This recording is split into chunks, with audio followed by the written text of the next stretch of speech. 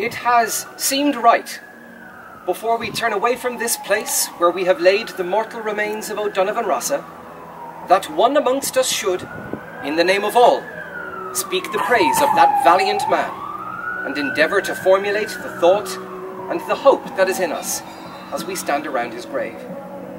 And if there is anything that makes it fitting that I, rather than some other, I, rather than one of the grey-haired men who were young with him and who shared in his labour and in his suffering, should speak here, it is perhaps that I may be taken as speaking on behalf of a new generation that has been rebaptized in the Fenian faith and that has accepted the responsibility of carrying out the Fenian programme.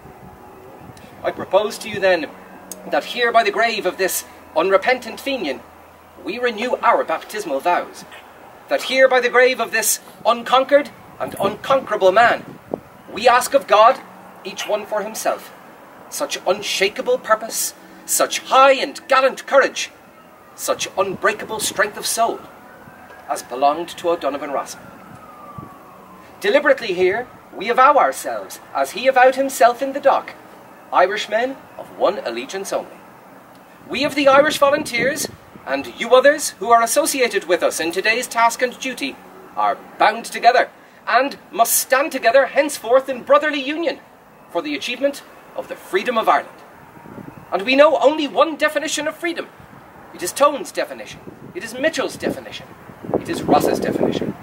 Let no man blaspheme the cause that the dead generations of Ireland served by giving it any other name and definition than their name and their definition. We stand at Rossa's grave not in sadness, but rather in exaltation of spirit, that it has been given to us to come thus into so close a communion with that brave and splendid Gael. Splendid and holy causes are served by men who are themselves splendid and holy.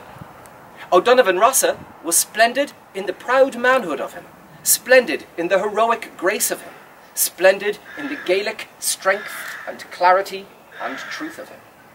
And all that splendour and pride and strength was compatible with a humility and a simplicity of devotion to Ireland, to all that was olden and beautiful and Gaelic in Ireland, a holiness and a simplicity of patriotism of a Michael O'Clery or of an Owen O'Growney.